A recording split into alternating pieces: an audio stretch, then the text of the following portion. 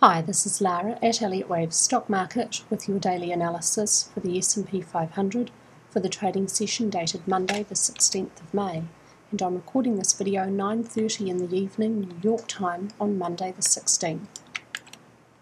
This is our main wave count on the daily chart for the S&P, and we're expecting further upwards movement before primary wave 2 zigzag is over. Within this zigzag, an intermediate wave C is subdividing to a simple impulse with a 1, 2, a long extended third wave, 4, and working on a fifth wave. Within wave 5 blue, the third wave within it is probably unfolding as an extension. We have 1, 2, and within 3 pink, 1, 2. If we saw any further downwards movement, we were expecting it to find support at the lower edge of this parallel channel drawn here on the daily chart. Price is very, very close to the lower edge of this channel here. If we do see any further downwards movement before the third wave begins, it probably won't be by much. It will probably be just a tiny, tiny little bit to come to touch this channel before the wave 3 green starts. Any further downwards movement for wave 2 green technically may move right down to the start of wave 1 at 1294.7, but not below. However, in reality, we would not be expecting a trend channel breach while wave C black is still underway. That would indicate a trend change at primary degree and not just a second wave correction. And this fifth wave is an incomplete structure. No matter how we look at this wave 5 blue, it has to subdivide into a 5-wave structure. And so far, we only have 1, 2, 3, 4. We need at least one more upwards wave. I would not want to see wave 5 blue as over here, although this piece of movement is a zigzag, and if it was an ending contracting diagonal, each subwave would have to be a zigzag, but this doesn't really look like a zigzag, and neither does this, to be honest. It should have a very obvious overlapping 3-wave structure, not the straight up impulsive look like this. Furthermore, recent movement of the last few days is not at all what we would be expecting to see for primary wave 3 in terms of wave behaviour. So I expect we're going to initiate a middle of a third wave and see some strong upwards movement from the S&P this week. Our long held target remains the same. This is where wave C black will reach equality with A black, and this is where wave 5 blue will reach equality with wave 3 blue. Primary 2 may not move beyond the start of primary 1. This wave count is invalidated with movement above 1576.09. Taking you to the first of our 2 hourly wave counts today, where the high for 1 and the low for 2. There's this high here and this low down here. This main hourly wave count sees wave 2 green as a complete zigzag with an impulse for A, a zigzag for B, and an ending contracting diagonal for wave C orange. This piece of analysis here is different from yesterday's wave counts. I've had another good look at this piece of movement, particularly these downwards waves on 15-minute and 5-minute, and for this last piece of movement on a 1-minute chart. At first glance, this downwards piece of movement here looks like a 5-wave impulse on the hourly chart with a 1, 2, 3, 4, 5. But when we look at this piece of movement on a 15-minute chart, it has a very clear corrective count of 7.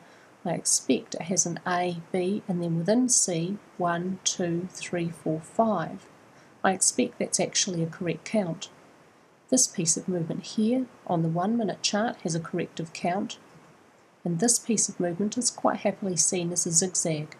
So each and every subwave of an ending diagonal must subdivide into zigzags. We can see all of these waves here as zigzags.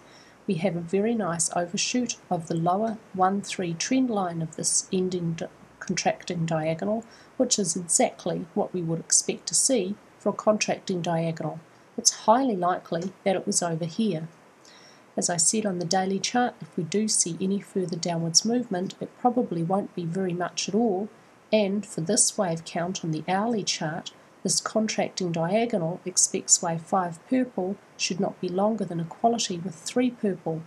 That will be a maximum length at 1323.27, so I certainly would not be expecting movement below that point if this wave count of this piece of analysis here is correct. We may consider this wave count confirmed with price movement above 1359.44, because at that point that's where the alternate would be invalidated. At this stage, for the first time in a couple of weeks, I can have quite a lot of confidence in expecting that wave 2 green is finally over here. It's a big second wave correction. It's quite large in proportion to the first wave that it's correcting, and it's a lot larger than we would have expected. There's no ratio between C and A, but the structures are all correct, the subdivisions are all complete, we have nice alternation between A and impulse and C a diagonal. It certainly does look like it could be over here, and it's not truncated either. We have had a slightly new low. So what we should be expecting from the S&P this week is upwards movement. At 1450.94, wave 3 green will reach 1.618, the length of wave 1 green. This wave count's confirmed with movement above this price point because of this alternate.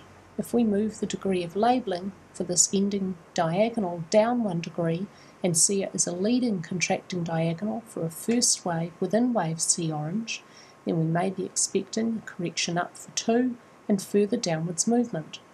I have a big problem with this alternate in that it would expect pretty much a trend channel breach for the daily chart, and we do not expect price to move out of that channel while this C wave impulse is still underway, and I expect that we still need further upwards movement to satisfy these structures.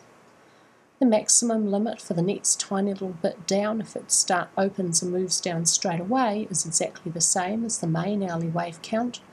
If we see a little bit of upwards movement and then new lows, then this wave count will make sense. We may expect a fairly quick end to wave C orange though, and very small short waves if it's not to have a big trend channel breach. Wave 2 may not move beyond the start of wave 1. This wave count is finally invalidated with movement above 1359.44, although it certainly has a very low probability. I'm expecting it's highly likely that tomorrow we should start with some more upwards movement for the S&P, and it should continue to move upwards all week. That's all for me today with your S&P analysis, and I hope that everyone else also had a fabulous weekend.